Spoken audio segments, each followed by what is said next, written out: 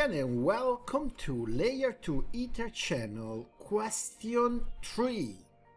So configure VLAN 10 and 20 names IT HR on switch 1.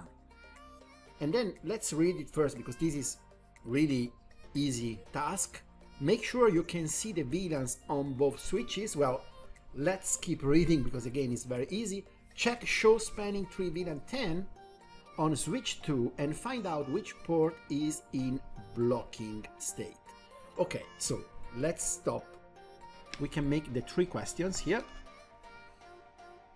So let's start going to switch 1. And what we want to do here, we want to basically start with VLAN 10 name IT and VLAN 20 name HR. So let's do that. Configuration mode, VLAN 10 name IT, exit, VLAN 20 name HR. Now I can see I want to make sure you can see the VLANs on both switches. So I go here in switch 1 first, show VLAN brief, and I see 10 IT, 20 HR. I go to switch 2,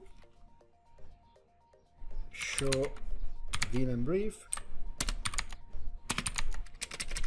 and I see VLAN 10 and VLAN 20, IT and HR. So the last question is, the last requirement is check show spanning tree VLAN 10 on switch 2 and find out which port is in blocking state. So show spanning tree VLAN 10 in switch 2.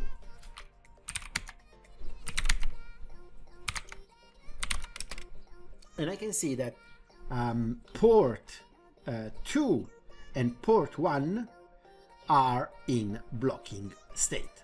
Thanks.